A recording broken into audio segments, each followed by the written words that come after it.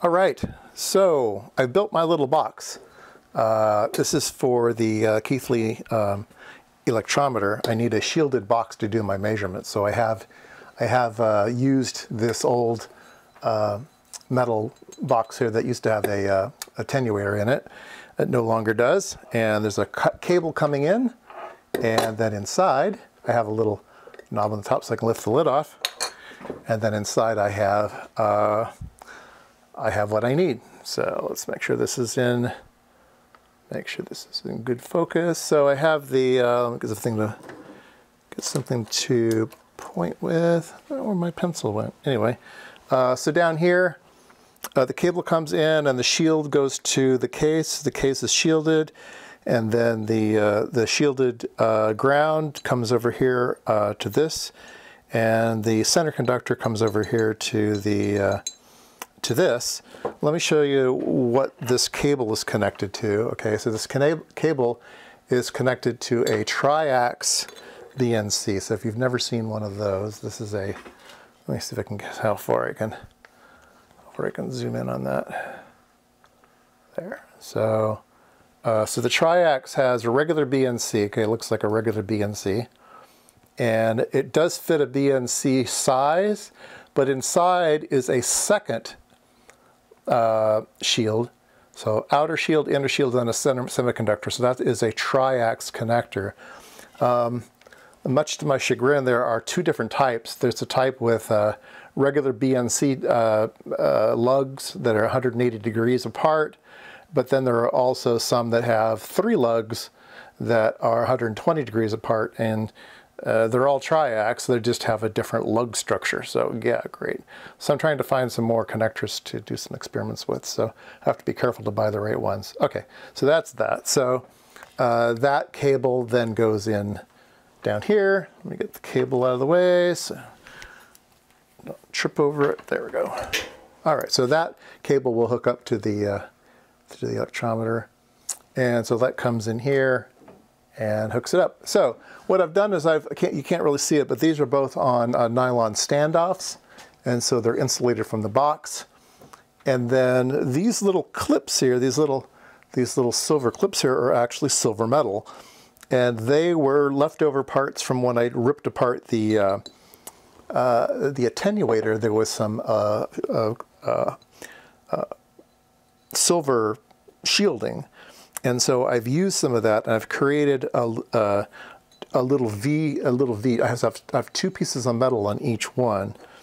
So if I bring in something to test, okay, I can set it in this V and I can set it in this V, and it automatically clips on. And I have a silver contact, and it's inside a shielded box. I put the lid on, and I'm ready to measure. So that's the box that I made this morning. And so I thought we'd give it a try, see if we can measure some things, right? So it's really easy to pop things in and out. Okay, so what can we measure? I've shown some of these before. These are some fancy resistors. Are we focused? I have a box full of fancy resistors. Let's see, this one is 100 megohms. Okay. This one is 400 megohms. This one down here is 800 megohms, so there are all these big red ones, so 100, 400, 800. I think this one with the short little leads on it is 1,000 megohms, but it leads are a little bit short on that one. But I recently purchased these guys. So these are Soviet resistors.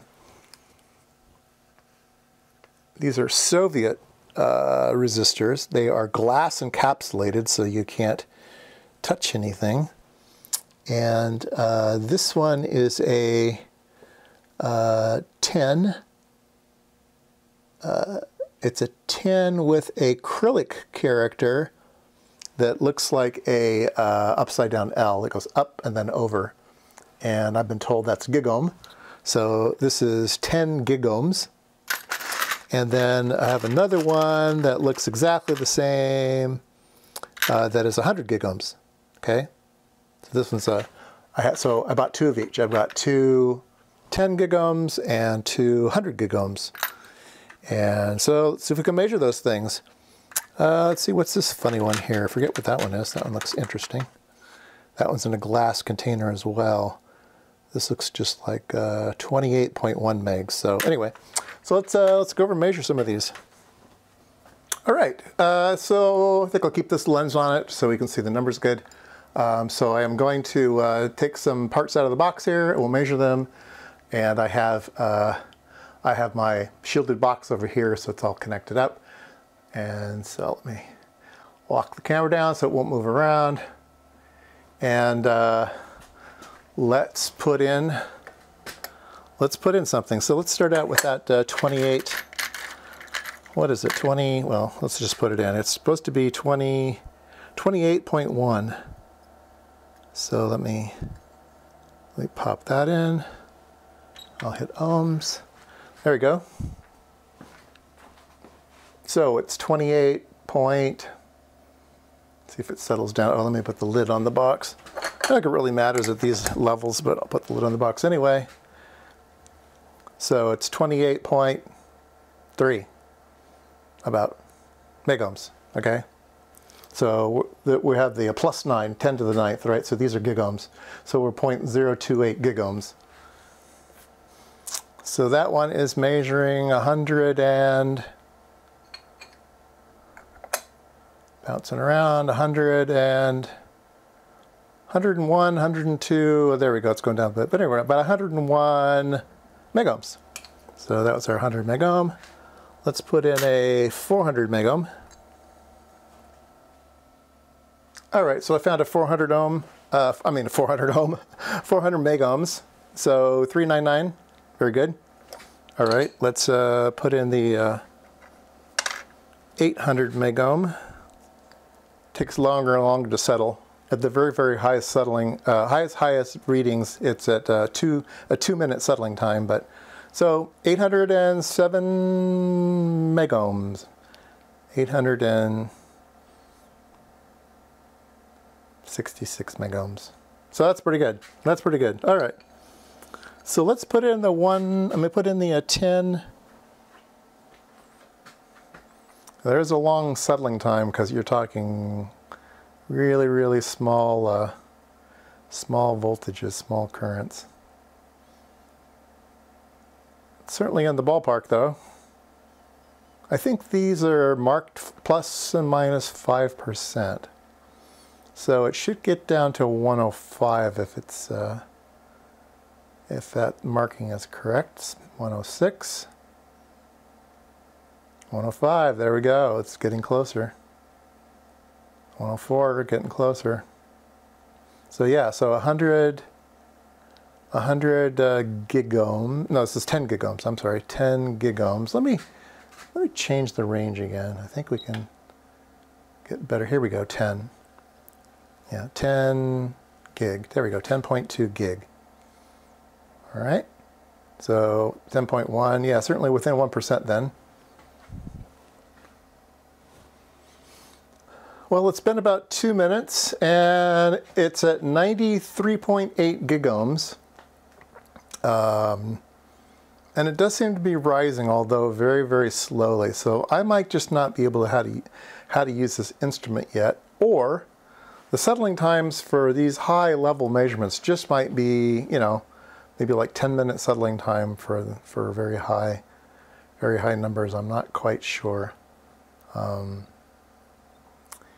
I do believe it keeps going up. So the resistor is 5%. So if it was 95 gigohms, it would be within spec. So I think we're getting close to probably what the resistor really is. It's probably around a little bit on the low side. Very, very cool. So, you know, it is uncalibrated as well. But yeah, so I was able to measure 100 gigohms. That's pretty cool. On a Tera ohm scale. That is just craziness. Well, anyway, there you go. I think it works. Yeah, so I think the next thing to do is maybe look at some. I think I want to look at some capacitors. I think that'll be fun. So next video, I think I'll do something with capacitors. 94 gigohms, 94.4 gigohms.